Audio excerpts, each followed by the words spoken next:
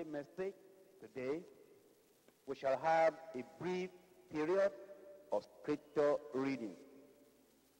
Romans 2. Romans 2.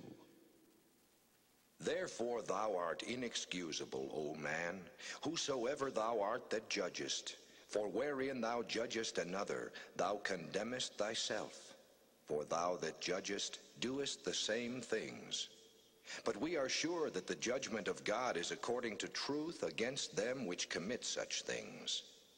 And thinkest thou this, O man, that judgest them which do such things, and doest the same, that thou shalt escape the judgment of God? Or despisest thou the riches of his goodness, and forbearance, and long-suffering, not knowing that the goodness of God leadeth thee to repentance? But after thy hardness and impenitent heart treasurest up unto thyself wrath against the day of wrath and revelation of the righteous judgment of God, who will render to every man according to his deeds. To them who by patient continuance in well-doing seek for glory and honor and immortality, eternal life. But unto them that are contentious, and do not obey the truth, but obey unrighteousness, indignation and wrath, tribulation and anguish, upon every soul of man that doeth evil, of the Jew first, and also of the Gentile. But glory, honor, and peace to every man that worketh good, to the Jew first, and also to the Gentile. For there is no respect of persons with God. For as many as have sinned without law shall also perish without law. And as many as have sinned in the law shall be judged by the law. For not the hearers of the law are just before God, but the doers of the law shall be justified. For when the Gentiles, which have not the law, do by nature the things contained in the law, these having not the law are a law unto themselves, which show the work of the law written in their hearts, their conscience also bearing witness, and their thoughts the mean, while accusing or else excusing one another.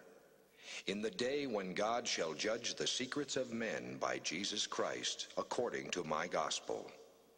Behold, thou art called a Jew, and restest in the law, and makest thy boast of God, and knowest his will, and approvest the things that are more excellent, being instructed out of the law. And art confident that thou thyself art a guide of the blind, a light of them which are in darkness, an instructor of the foolish, a teacher of babes, which hast the form of knowledge and of the truth in the law. Thou therefore which teachest another, teachest thou not thyself? Thou that preachest a man should not steal, dost thou steal? Thou that sayest a man should not commit adultery, dost thou commit adultery? Thou that abhorrest idols, dost thou commit sacrilege? Thou that makest thy boast of the law, through breaking the law dishonorest thou God? For the name of God is blasphemed among the Gentiles through you, as it is written. For circumcision verily profiteth, if thou keep the law. But if thou be a breaker of the law, thy circumcision is made uncircumcision. Therefore if the uncircumcision keep the righteousness of the law, shall not his uncircumcision be counted for circumcision? And shall not uncircumcision, which is by nature, if it fulfill the law, judge thee, who by the letter and circumcision dost transgress the law? For he is not a Jew which is one outwardly, neither is that circumcision which is outward in the flesh. But he is a Jew which is one inwardly, and circumcision is that of the heart, in the spirit, and not in the letter, whose praise is not of men, but of God. Romans 3. What advantage then hath the Jew? Or what profit is there of circumcision? Much every way, chiefly because that unto them were committed the oracles of God. For what if some did not believe? Shall their unbelief make the faith of God without effect? God forbid.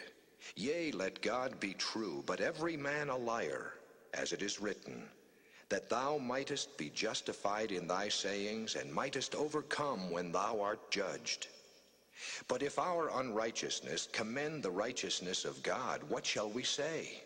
Is God unrighteous, who taketh vengeance? I speak as a man. God forbid. For then how shall God judge the world? For if the truth of God hath more abounded through my lie unto his glory, why yet am I also judged as a sinner? And not rather as we be slanderously reported, and as some affirm that we say, let us do evil that good may come, whose damnation is just. What then? Are we better than they? No, in no wise. For we have before proved both Jews and Gentiles that they are all under sin. As it is written, there is none righteous, no, not one. There is none that understandeth, there is none that seeketh after God.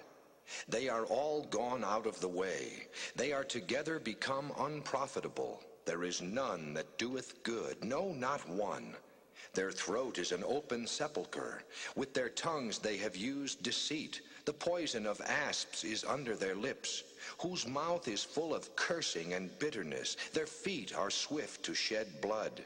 Destruction and misery are in their ways, and the way of peace have they not known. There is no fear of God before their eyes.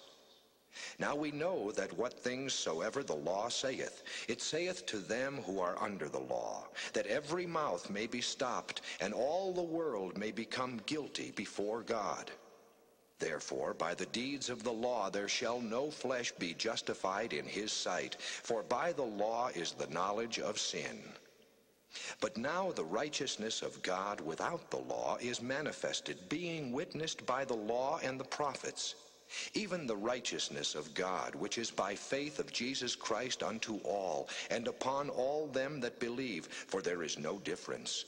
For all have sinned, and come short of the glory of God, being justified freely by his grace through the redemption that is in Christ Jesus, whom God hath set forth to be a propitiation through faith in his blood, to declare his righteousness for the remission of sins that are past, through the forbearance of God. To declare, I say, at this time his righteousness, that he might be just, and the justifier of him which believeth in Jesus. Where is boasting then? It is excluded. By what law? Of works? Nay, but by the law of faith. Therefore we conclude that a man is justified by faith without the deeds of the law. Is he the God of the Jews only? Is he not also of the Gentiles? Yes, of the Gentiles also. Seeing it is one God, which shall justify the circumcision by faith, and uncircumcision through faith. Do we then make void the law through faith? God forbid. Yea, we establish the law. May God help us to be doers of the word. Amen.